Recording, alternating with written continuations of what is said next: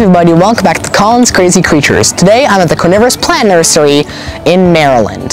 Today I'm going to talk about the big four carnivorous plants: Venus flytraps, pitcher plants, sundews, and butterworts, even though there are many more, like aquatic plants that filter feed on microorganisms, and bromeliads that have pitcher plant-like qualities, as well as many others.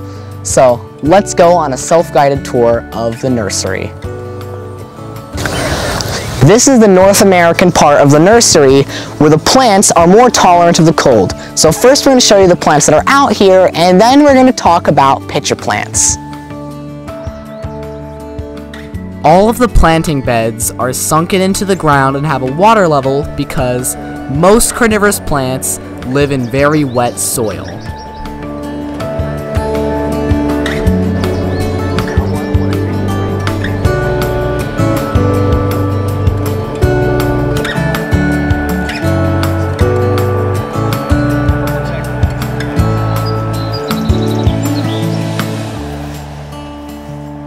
I was surprised to see this little frog out here, and he is playing a very dangerous game, and I hope he does not become plant food.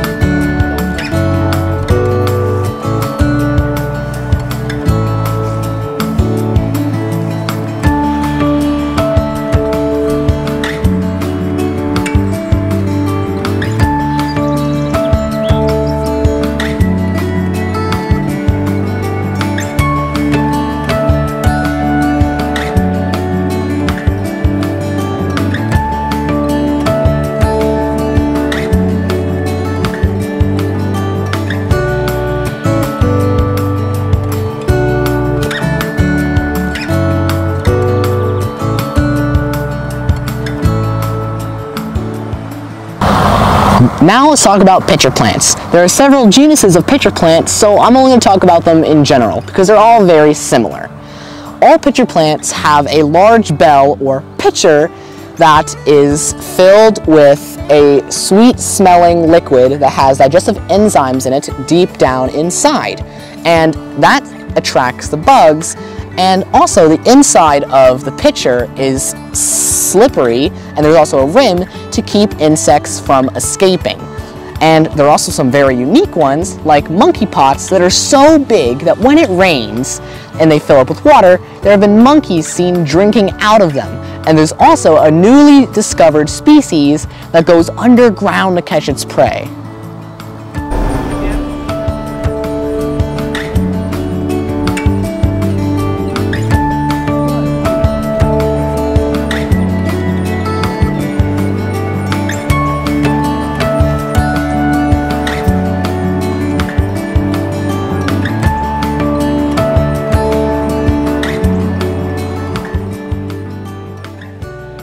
The variety of sizes, colors, and flowers are truly amazing.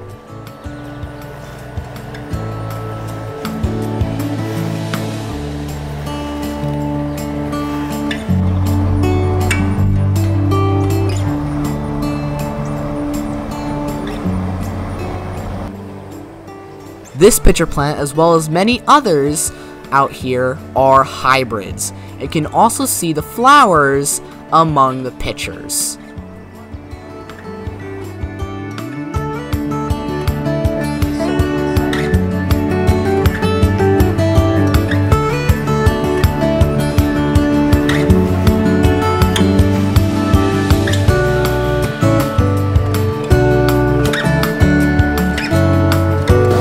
This is the main building with Highland tropical and tropical plants. Let's go inside.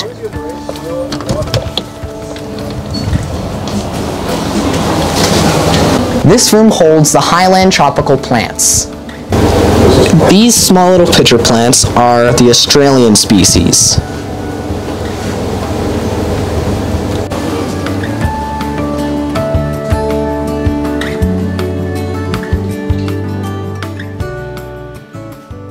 tropical highland carnivorous plants are the hardest to take care of because they need very low temperatures, but also very high humidity.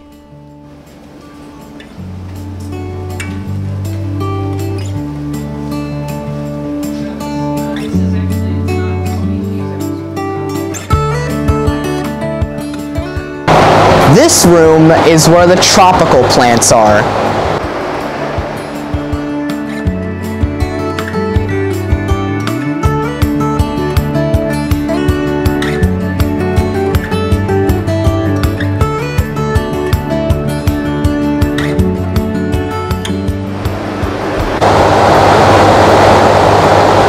This hanging pitcher plant has 2 fangs.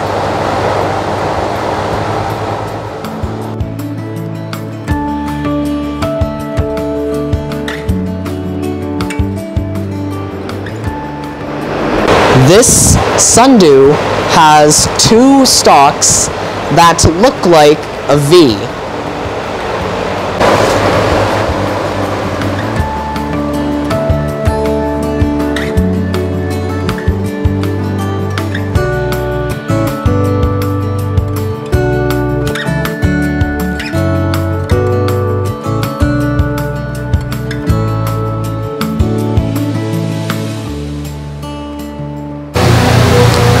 These are some of the tropical varieties of sundew.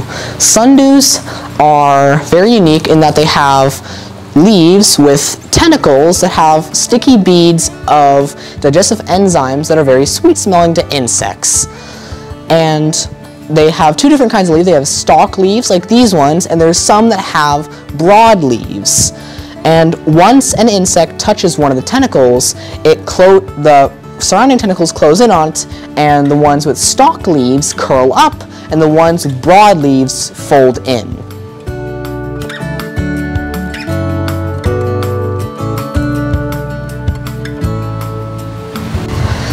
And this final greenhouse is the Gulf Coast or subtropical greenhouse, and in this room we will talk about flytraps and butterworts.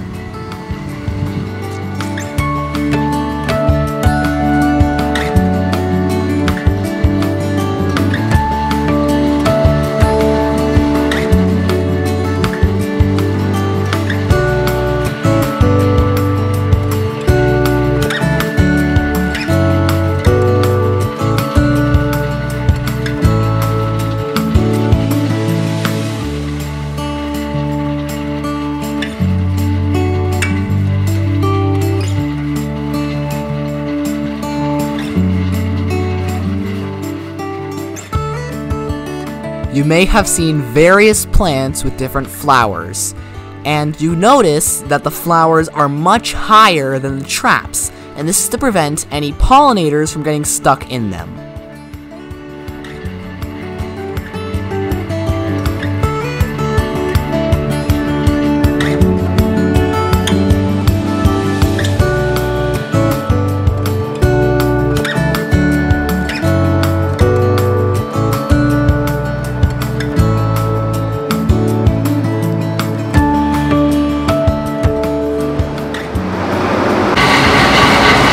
So why are carnivorous plants carnivorous? Well, even though they do photosynthesize like every other plant, that only gives them energy, and they still need nitrogen, and the bog soil they live in does not have very much of it, which is why they resort to being carnivorous and eating bugs. This is what baby pitcher plants look like.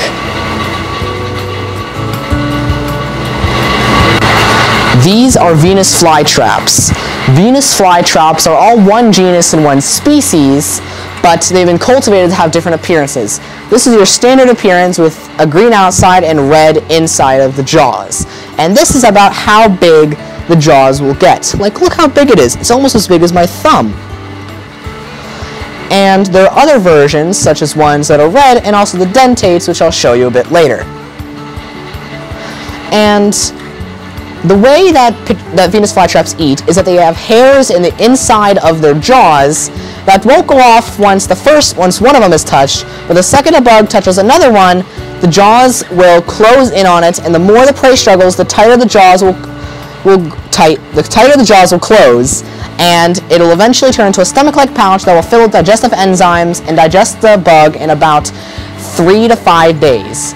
And Venus flytraps can also develop flowers in the middle of the plant that are white with 5 petals, and about 4 to 10 flowers will form a spike in the middle. These flytraps are called dentates, and they're called that because, unlike normal flytraps, their teeth are shaped like shark teeth. This sundew is eating a butterfly that was unfortunate enough to get stuck in its trap. And finally, the butterworts. Early butterworts, to be exact.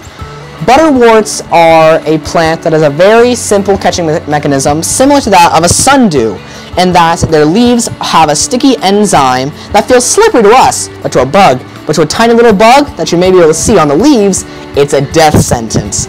Also, butterworts grow a long stalk with a singular flower that have very pretty petals.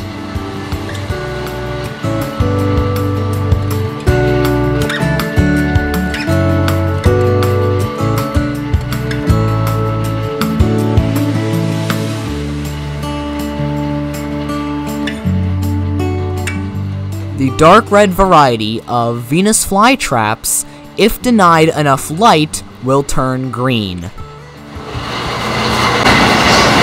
These interesting looking plants are cobra lilies, and they are very similar to pitcher plants. So I'd like to thank the Carnivorous Plant Nursery for letting me have the run of the place and checking out all these really cool carnivorous plants. And their store is primarily online, so if you would like to check it out, go into the description and click the link below. So, these are also cobra lilies, and they are very cool looking. So, thanks for watching. Please subscribe to our channel, like our videos, and see you next time on Colin's Crazy Creatures.